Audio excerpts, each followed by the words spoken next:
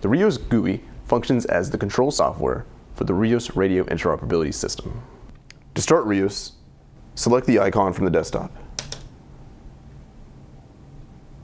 For the RIOS login box, by default, the username is admin, and the password is admin.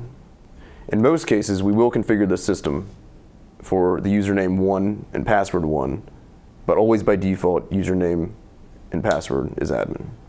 And so when I log into RIOS, I have this configuration here.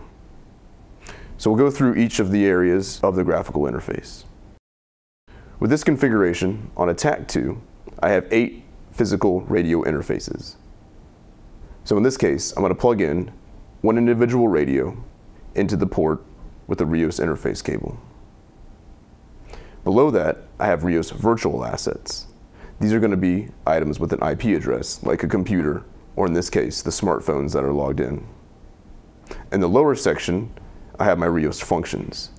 These are going to be the places where I choose to make a patch. These are going to be the control mechanisms for that. And over on the left, I have my multi-site selection. If I do have a collection of RIOS servers in a wide area network, those sites will be shown here. So if I select those, I can see another site that I have connected through a 3G, 4G connection.